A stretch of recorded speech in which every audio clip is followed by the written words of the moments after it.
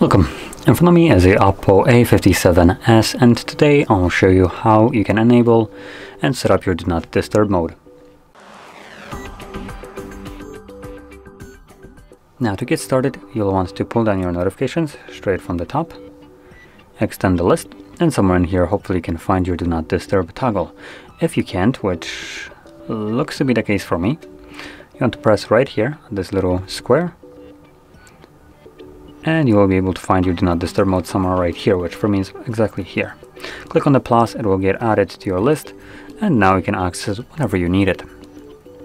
Now when interacting with this the first time around, I recommend holding this toggle. This will quickly take you to the settings where you can customize how it actually functions. So we have a couple settings in here, but I'll touch upon just like the most important one, which would be things like allow calls from, so you can select who can call you and who can message you when the mode is enabled, and also you can set up a schedule, meaning you just don't need to do literally anything after the setup, just enable it in here and you're basically done. It will turn on and off automatically at a provided time and day of the week.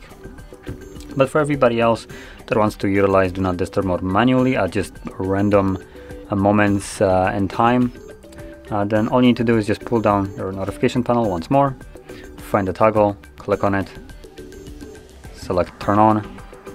You can see that's this little moon icon right here, and it is right now running with the settings that I have chosen. And once you're done with it, if you're doing this manually, I do recommend to try and remember to turn it off. Otherwise it might be just running indefinitely in your background, meaning that whoever you have selected that can call you, settings will basically become your permanent as long as the mode is enabled. So yeah. Now with this being said, if you found this video helpful, don't forget to hit like, subscribe, and thanks for watching.